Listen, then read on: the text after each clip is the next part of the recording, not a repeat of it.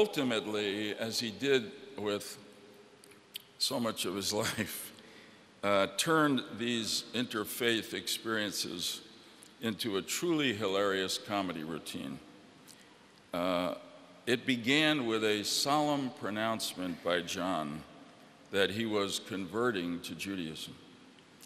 Then he explained much less solemnly, "I do this not because of any particular liking for the religion. It's just that for so many years I've had to go along with all of Joe's religious nonsense that I might as well convert and get the benefits." One of his favorite targets was the Sabbath elevators in Israeli hotels, which are pre-programmed to stop at every floor.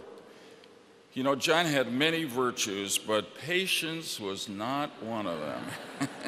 Therefore, rides on those Shabbat elevators were not the happiest times we spent together.